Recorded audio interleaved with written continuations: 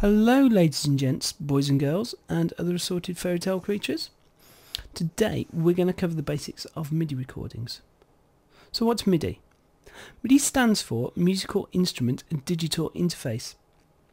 It's a computer language that allows computers and musical instruments to talk to one another. MIDI was developed way back in the early 80s and is still used today, almost 30 years later. It's one of the few technologies perhaps that has remained pretty much unchanged.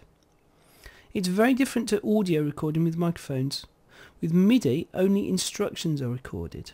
The simplest of these MIDI commands is the note on, note off instruction. A MIDI file looks a bit like an old piano player scroll, and in fact most MIDI editors refer to their interface as a piano roll.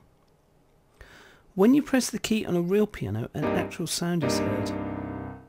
When you press a key on a MIDI keyboard, all that is heard is a note on command. When you release the key, all that is heard is a note off command. You need two things to create a MIDI recording: a MIDI controller, such as a MIDI keyboard, and a tone generator, such as a VST synths in Cubase, to create actual sounds from the MIDI note on off instructions. Cubase comes with lots of these sound modules called VST instruments. You can use any MIDI controller to trigger them, or the piano roll editor in Cubase. For now, I'm going to use my keyboard MIDI controller. Let's look at an example. Okay, so here we are over in Cubase now. First thing I'm going to do is enable the rack. So I'm going to come up to the window layout icon up here and make sure that racks is checked like so. And that will give us access to the media bay and the VST instrument rack. So let's create a new instrument with this icon here. We're going to search in this box for Groove Agent SE in fact, and we're going to add a new track like so. And Cubase will automatically create a new track and open up the VST instrument associated with it. Groove Agent is a drum sampler and pattern player. I'll do another tutorial later on with a more detailed overview of how to use it.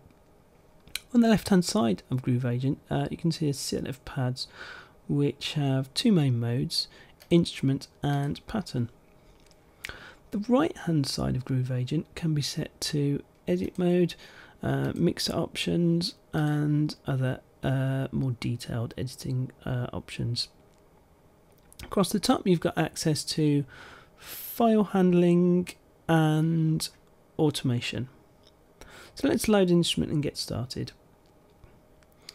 We're going to click just here where it says kit 1 and choose kit from the hundreds that are shipped with Cubase. I'm going to choose vinyl kit 2, double click on that, and that will load the patterns for that particular instrument. In pattern mode you can select any pad to preview its MIDI loop. Let's do that.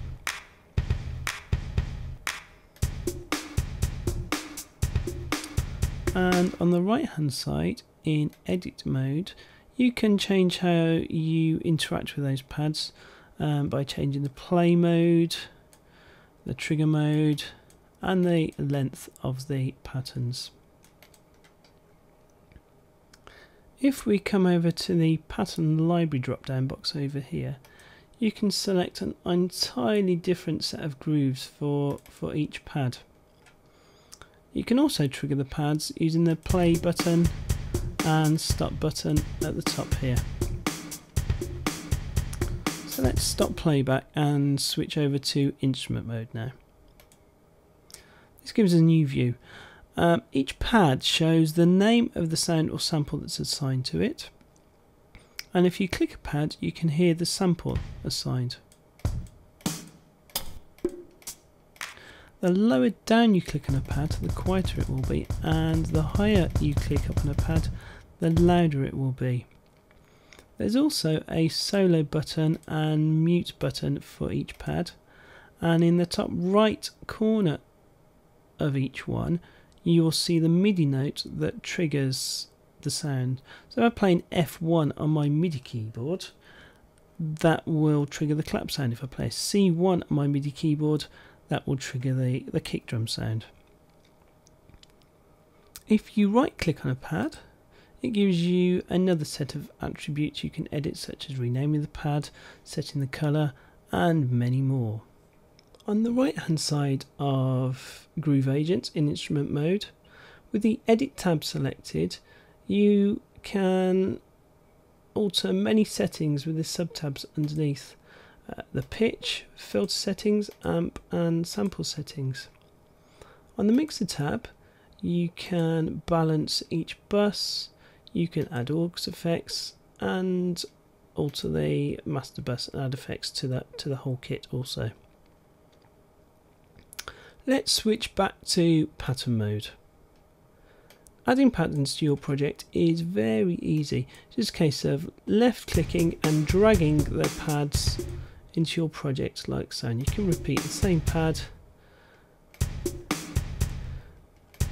or add any combination you wish like so. So you can create patterns very quickly in your projects. Let's close Groove Agent now.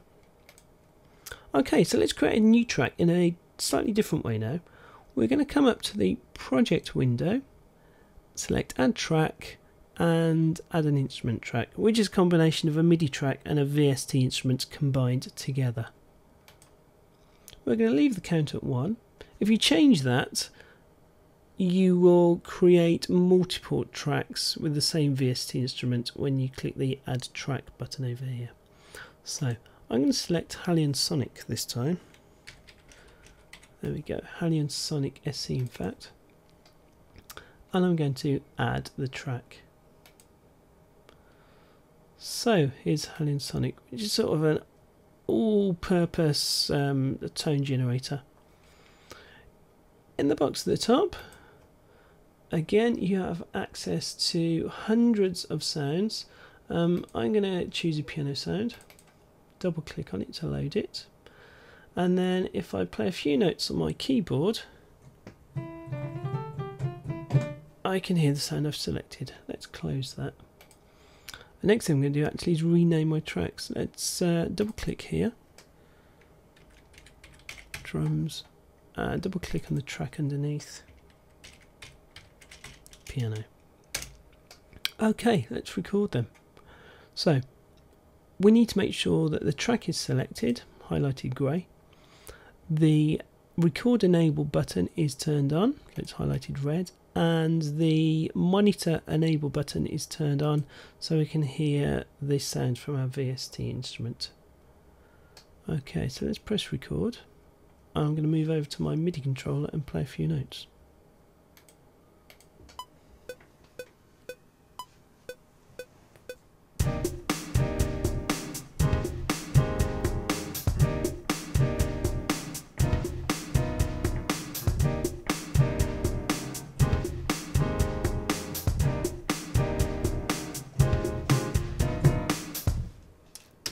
There we go, dead easy. It's also very easy to edit MIDI data, which is great for non-musicians.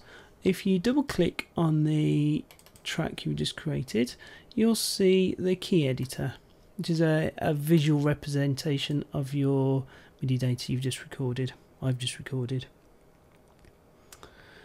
The pitch of the notes is represented by their vertical position, so the higher the notes, the higher they sound, the lower notes, the deeper they sound.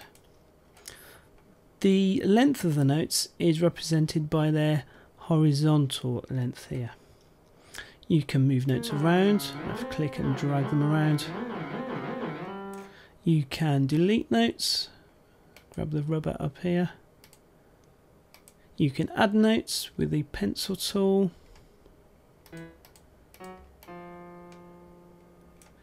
And you can edit your existing notes by dragging the end position and start position like so.